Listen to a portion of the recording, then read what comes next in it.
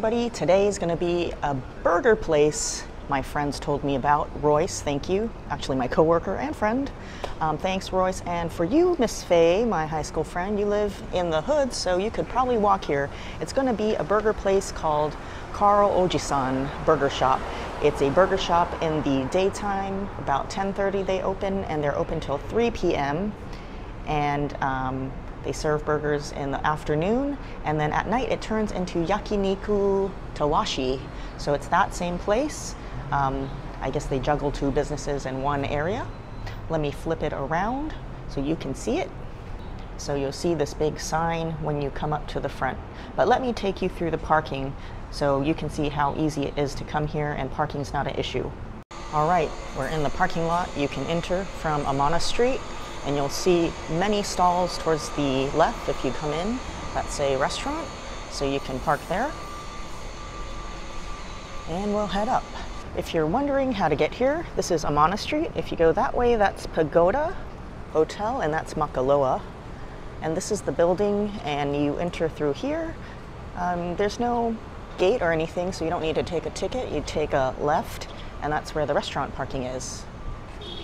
And then you enter, walk up that ramp, and you'll see this Zen Jewelry and 747 Amana. This is the entrance, and it's actually a yakiniku place during the night, and it is a burger place in the afternoon.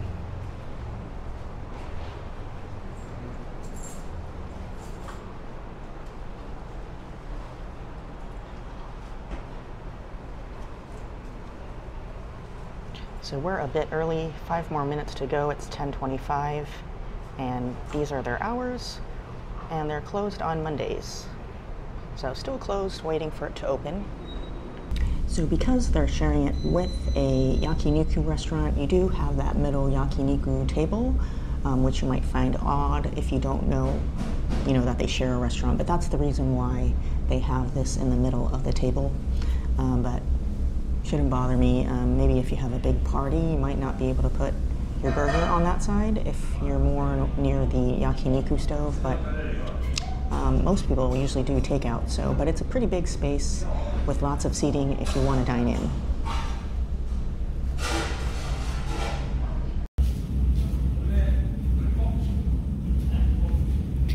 So this is the menu,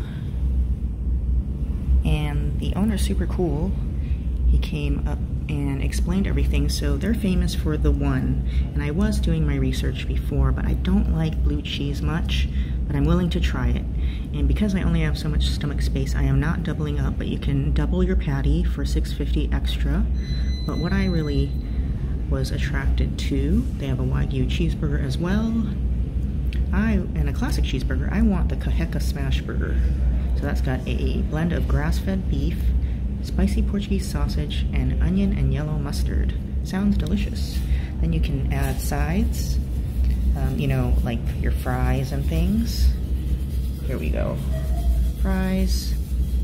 You can get beer if you want, a soft drink, and add on stuff like jams and jalapenos. Okay, so everything came out, and that's amazing because it's a lot of things. I'm definitely going to have to take a box to go, so I'm just trying it and showing you different things that you can get here.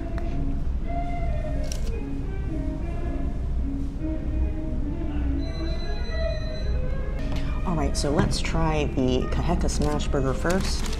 It's got a mixture of beef and Portuguese sausage in the patty. This is the cheese with some onions on top, a nice toasted bun. Everything smells delicious when it came out, and the owner is Carl, and he's super cool. Thank you, Carl. He got me some of the house special fries. I'm not sure if it's actually on the menu, I can't remember, because I just wanted regular fries, but it's got their house sauce, onions, and tomato bacon jam on there. But let's do this burger first.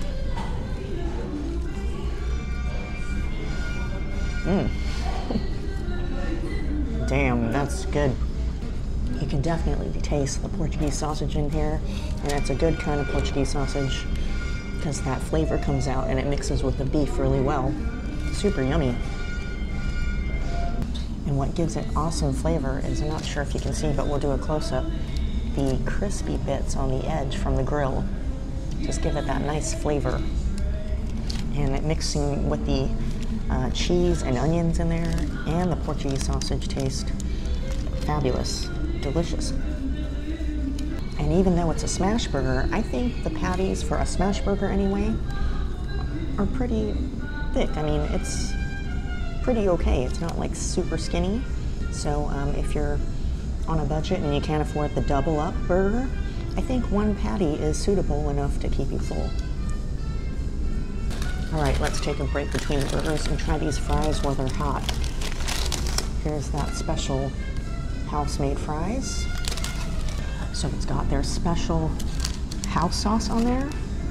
Looks like kind of like an In-N-Out sauce or something like that. And then the bacon jam is topped on there. It's like bacon tomato jam and some chopped raw onions on crinkle fries.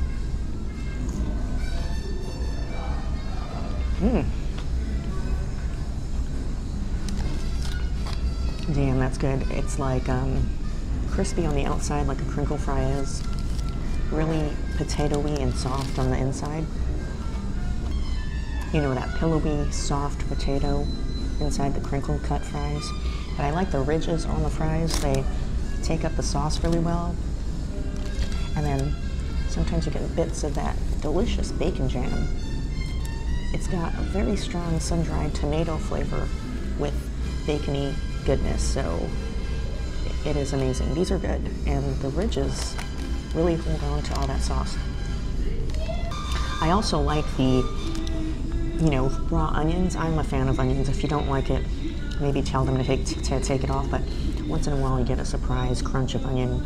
It gives a good flavor mixed with that house sauce and the bacon tomato jam. This is super winners, but it is huge, so you definitely could share this with somebody. And definitely eat this right away because you want it crunchy. You don't want it soggy. When you come in here, the vibe's super cool. Carl and the staff is very nice and accommodating.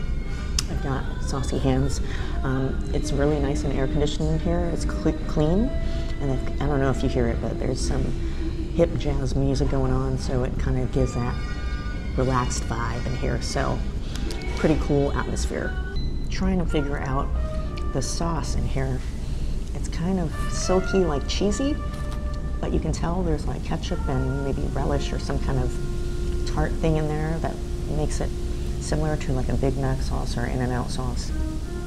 But the silkiness of it and the cheesiness of it just really throws me off in a good way. I mean, like, I can't figure it out. It's pretty good. So I ordered a side of fries, and this is the basket that it comes in. And I don't even want to touch it because it's so plain. Like, I'd rather have this, so definitely get this one. And if you're wondering what that little chime in the background is, it's their phone just going crazy. The phone calls are coming in ever since they opened, so they're pretty popular with takeout orders, it seems. All right, this is called The One. That's what the burger is called. And it's their most popular, Carl says. So everybody gets this and raves about it. It has the same house sauce, the tomato bacon jam, some pickled jalapenos, and blue cheese in there. So, like I said, I don't really care for blue cheese, but I'm willing to taste it. Maybe, you know, with everything mixed together, it might go well and I might actually like it. So, of course, it's a grilled bun again, even grilled on the other side, so it's toasted. And the blue cheese kind of already melted in there, and it's underneath with the jalapenos. And it's got the house sauce as well, and it looks a little bit more wet than the other burger I had, the Kaheka Smash, so it might be flavorful.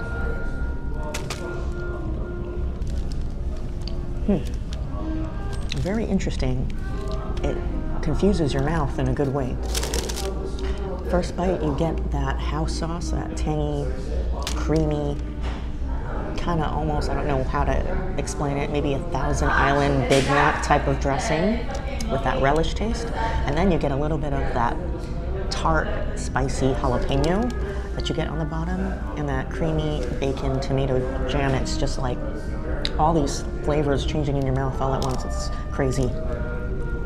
It's also got the diced raw onion in there, which is nice, and the same crusty, deliciously grilled patty with those crispy bits on the end. Super uno. I don't really taste the blue cheese in the way where it would be off-putting, and what turns me off about blue cheese, it doesn't have that funky taste at all. It's very creamy, and it's also mixed with, you know, American cheese is on there as well, so that kind of takes away some of the strongness of the blue cheese. I think the blue cheese is just there to complement things in a little bit of a way with everything else that's in there. The good thing about this place is reading the Yelp reviews. It seems that Carl and the staff are very accommodating. So if you're not one that likes spicy things or you don't like jalapenos, they'll take it out for you. But I think the person that would like this kind of burger likes that Big Mac sauce type of taste with a lot of things going on. Sometimes it's exciting to have all these things going on, and it actually all works well together. You know, you have that delicious patty that's in there.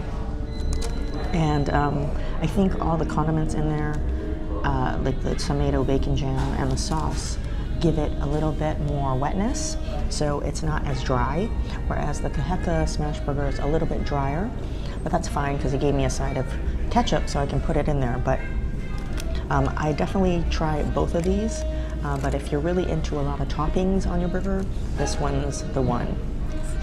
Well, that's what it's called, right? So if you're a purist and you just want a plain smashed burger, you can either get the Wagyu cheeseburger or the kaheka smash, because the kaheka smash has the onions and the cheese in there. But like I said, it's a little bit dry because there's no sauce in there, but you know, he gives you ketchup if you want to put it in, and it'll be a little bit more moist in there. So it's all good. I actually enjoy the meat mixture and the kaheka smash with that Portuguese sausage. So I'm gonna finish this off and then we'll come back with concluding thoughts, I guess. I said I wouldn't touch these, but I took a couple of bites out of some of these, and they are so deliciously crunchy. They're fried to perfection. Usually sometimes you get these, they're underdone or too burnt, but they got it down to a pat. Hi, I'm Carl. I'm the part owner of the Carl Og3 Burger Shop, which is Carl Ojisan Burger Shop. We've been soft open since May. We haven't officially gone do the grand opening yet, but in a couple more weeks we should get into the grand opening. Yeah. Will you be open like later? Is this yakiniku? Yeah, unfortunately, well, this yakiniku at night, so we only operate till 3. And after that, we close the shop, we clean up, and the yakiniku can open at 5 o'clock. Okay. Yeah. And then parking's free, right? Parking's free. It's absolutely free. Just make sure you go down a ramp, take a left. Anything that says restaurant reserved parking, that's our parking. Okay. Yeah. Thank you so much. Yeah. And if you're wondering how to pronounce it, it's actually Carl Og, and it's called Ojisan, but that's san 3 for Japanese. So san is the word for 3, so that's how you say it. Carl Ojisan Burger Shop. All right, that was Mr. Ojisan, Carl.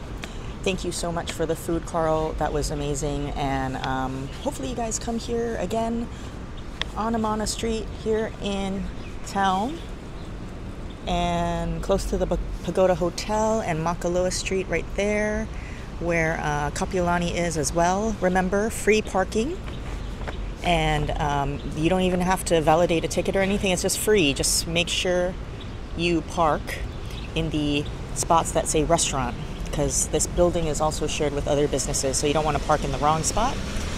Clean environment, delicious burgers, something different if you're looking for a gourmet burger, exceptional service, and very nice and air-conditioned, clean, you know, place with a chill vibe. So thank you again, Carl, for your delicious food and showing me all the different things on your menu. And I'll see you again next week on another food adventure. Take care, everybody. If you like this, press the like button, subscribe if you're new, and I'll see you again. Have a great weekend.